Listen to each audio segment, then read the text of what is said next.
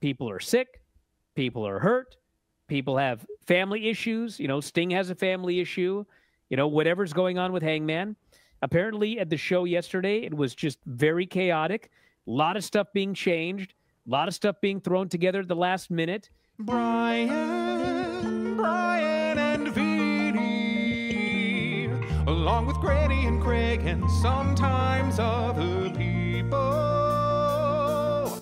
Wrestling, tell me. Who of your soap characters reminds you of Bryan and why? I guess it'd have to be Tucker. Kind of looks like you a little bit. He's sneaky. Now we're talking. And he's sneaky. Yeah. I have a neighbor. Over the top of his fence is the structure of a Mayor McCheese. I once got my head stuck in Mayor McCheese's helmet. There are other Mayor McCheese structures where they've welded over the hole. Really? Because I presume I'm not the only kid that got his head stuck in Mayor McCheese's helmet. Yeah. So I need to find out if this guy's got a hole or not. What's your favorite thing about being a great-grandmother? Well, I don't see too much of my great-grandkids, but Clifford's been coming over a couple times on Sunday. We studied the Bible. You studied the Bible? Mm-hmm. With Clifford? What's the matter with you, Brian? Brian, if you don't watch out, I'll insist on having a Bible class on the show. I would love if you had a Bible class on this show. Go through. Oh, he's been smited. The Lord has smited Bryan. Wow. The Lord struck you down, sir. Yep. That's my new favorite moment on the show ever, I think.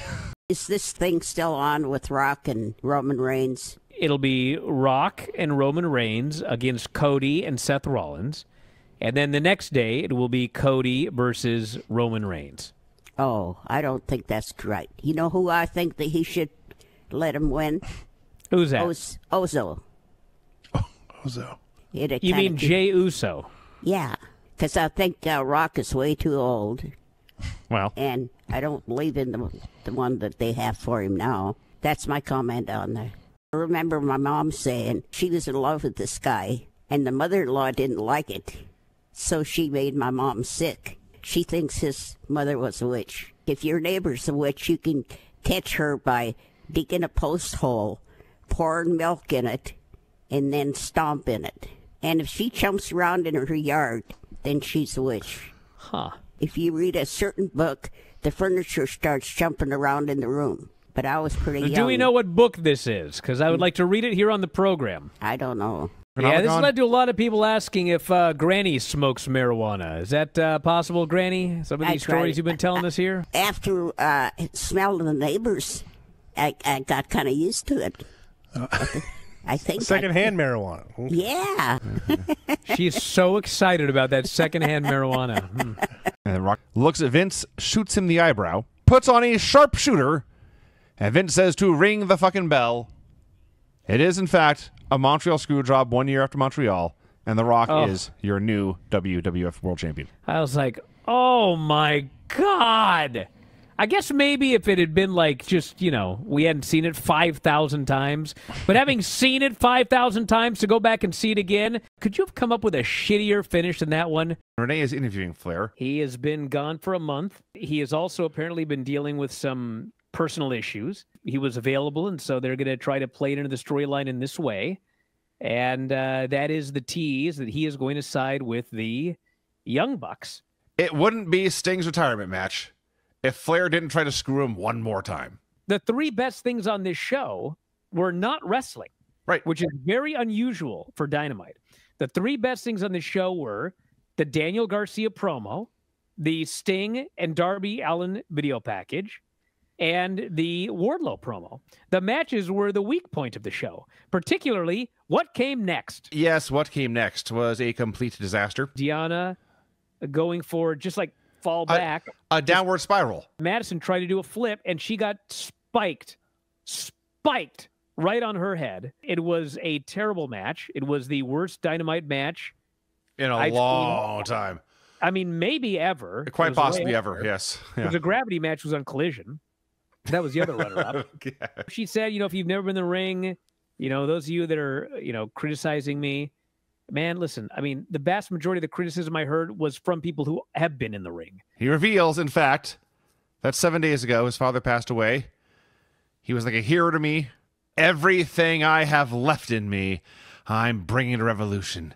And it's going to meet you face to face, you bucks. You have a fight in your hands. The fight of your life. Ruled! It's ruled. This promo was so awesome, but at the same time, I felt so bad for Sting. That sucks, yes. It's all true. You know, that's why he wasn't there last week when they did that follow-up with Darby.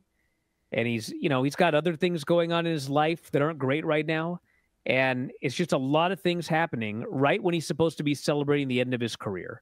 So I wish the best for him. Hangman escapes a muscle buster, but when he lands on his feet, he sells his ankle and immediately tags out and rolls to the floor. Hangman is fine, but he may not work the pay-per-view. And so he did this ankle deal as a potential out. He has an issue going on in his life. It's nobody's business what it is. I tried to make that very clear today. It's nobody's business what it is, but there is something going on. He may do the pay-per-view, and he may not. Apparently, at the show yesterday, it was just very chaotic. A lot of stuff being changed, a lot of stuff being thrown together at the last minute. You know, people not expecting to work, but because somebody else wasn't going to be there, they had to work. You know, so it's you could see watching the show that it was not smooth sailing from start to finish. The commentary team of Vic and Byron lost my patience with them in one match. I listened to the promos afterwards. Whenever there's a wrestling match going on, I muted it and loaded out some music on YouTube. I heard very little of what Vic and Byron had to say, and it improved things 1,000,000%. There's Thea Hale, there's JC Jane, and there's a third female. God, this fucking mystery woman, later on, they actually put a graphic on screen because she comes down to the ring with JC Jane. Oh, yes, they did. Her name is Jasmine Nix. I refuse to believe that this is not a rib specifically on me.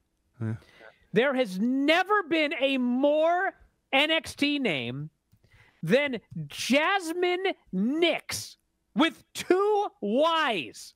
What the fuck is a Jasmine Nix? Where did she come from? Why is she with JC? Did I miss a year's worth of shows? Tatum then says, and this is a direct quote, God, this will be the hardest thing I have ever done. Not going to ringside for a match tonight. I'm going to bust myself open with this microphone. Death television. The fucking virgin versus the fornicator after all these years. Yes. Not a main event on the show. No. Not a top of the hour match. No. They had that awesome backstage segment a couple of weeks ago, and it's just a match. Yes, but they worked hard. It was good. What an intense, mean guy match this was. Yeah, they had a hell of a match. 2 friends. They Just went right at each other. They ain't doing shit with Gallows and Anderson on the main roster. Sure. So bring them down here. Look at how awesome Baron Corbin's been. Sure. We've got the fucking Wolf Dogs because they sent dudes down from the main roster. So I ain't going to second guess any of this. I'm happy. She just drops from the apron to the floor and tears her ACL. That sucks. That is a very common way that a lot of people tear it. And it totally sucks. But like, you jump off something, you land on 2 feet, you tear your ACL. Total fluke injury. Yep. Nobody did anything stupid. And, you know, she's out of action for 9 months. So, you know, her sister had cancer, her father died, God. Yeah. Tore ACL. Like, this is one of those things, just boom, boom, boom, one after another. So all the best to Shotzi. Horrible. This Lash, man, she's going to go all the way.